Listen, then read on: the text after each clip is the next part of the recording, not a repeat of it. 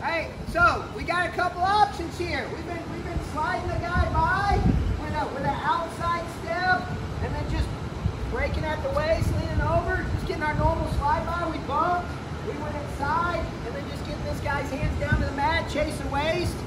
We also, this guy runs away a little bit, and we look for backside attacks.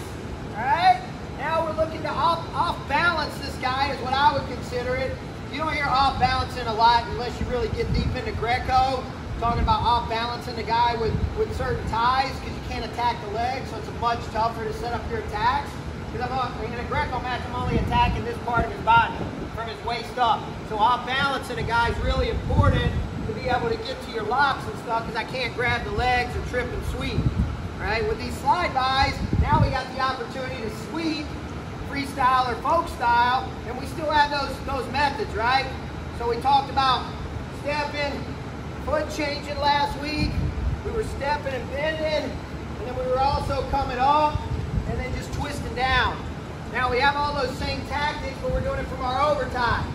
All right, and I can guide them by with the wrist or the elbow. All right, so I'm stepping, I'm foot changing, this guy's coming around. Now I have him in a pretty good spot. I still have a little bit of an angle. Now I'm bringing the head back across the foot as I'm trapping it.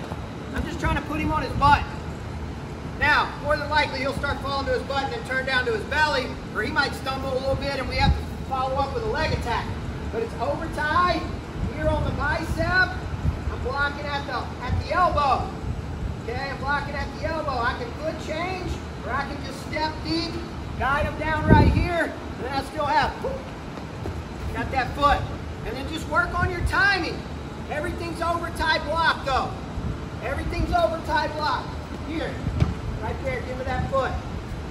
And the quicker I do it a lot of times when I'm here, whether I foot change or bend over, the quicker I do it here, the better.